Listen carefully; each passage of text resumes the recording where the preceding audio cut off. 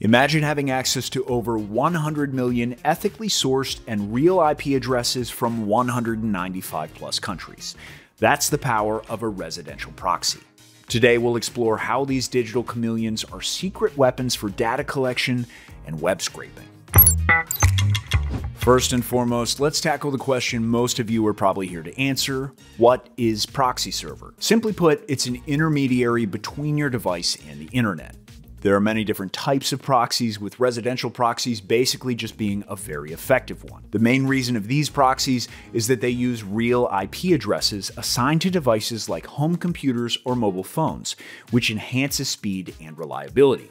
Some proxies, like data center ones, are fast, but they're detected quicker than residential ones due to their limited anonymity. Data center proxies can be understood as a simple disguise, while a residential proxy is a highly detailed anatomical mask, making your real identity undetectable. This is why residential proxies can be used for more complex tasks than their peers. Web scraping, market research, and collecting competitor data are all possible use cases. But of course, premium effectiveness costs premium cash. So how do you choose the right residential proxy without wasting money? Well, wonder no more, because I gathered all the important criteria to help you choose the best residential proxies. Bandwidth capacity and latency are the very first things I'd recommend looking at. These affect the amount of data you can transfer and how fast it transfers between the user's device and the internet. This is especially important for handling large tasks. So my advice in short, aim for the highest available bandwidth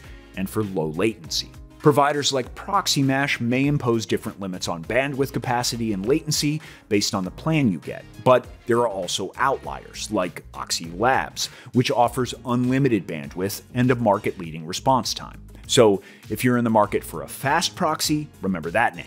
Or you can simply go straight to the provider from the description below and save some money with our discount while you're at it. Another essential criteria to consider is a residential proxy's geographical pool and targeting capabilities. Unlike VPNs, speed in residential proxies depends not only on the number of available locations and servers, but also on how precisely you can target them. With a residential proxy, you can target specific locations much more precisely than just by selecting a country.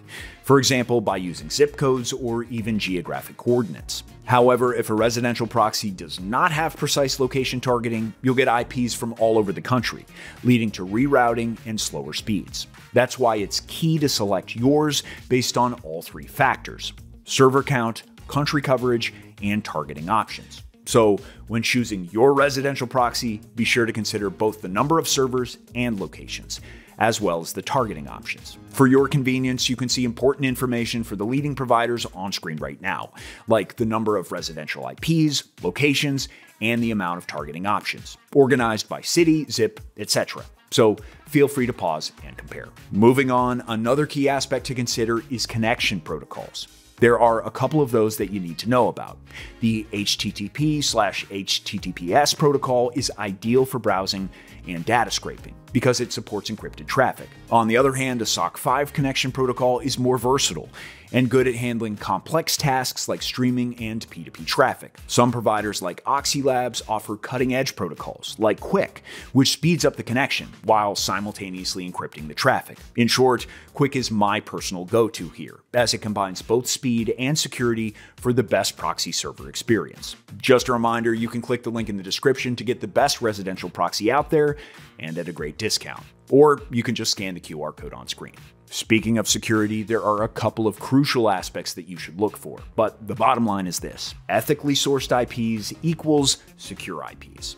If you were to purchase residential IPs from an unethical provider, you'd be risking legal issues, security threats, and bans. If you're wondering, but why is that? Well, an unethical provider may sell blacklisted, unstable IPs from shady sources, like hacked devices or unaware users, and you definitely don't want to be associated with businesses like that. Providers like Oxylabs employ KYC, or Know Your Customer policy, which identifies the identity of the customer. This ensures transparency on both ends. Another thing to look out for is transparency. If a provider claims to source IPs ethically, it needs to also be transparent about its sources. Some providers have partnerships with ISPs or platforms like Honeygain, which compensates users for sharing their IPs. With the security concerns addressed, it's time to briefly review the kind of residential proxies that exist. Here's a breakdown, starting with the rotating proxies. These proxies switch after each request and are ideal for web scraping and avoiding detection. The next ones are the static proxies, which are the opposite of the rotating ones. They used fixed IP addresses assigned by the internet service providers, making them great for tasks requiring a reliable connection. Another type is shared proxies. These use IPs that are assigned to multiple users, making them more cost-effective but not as secure.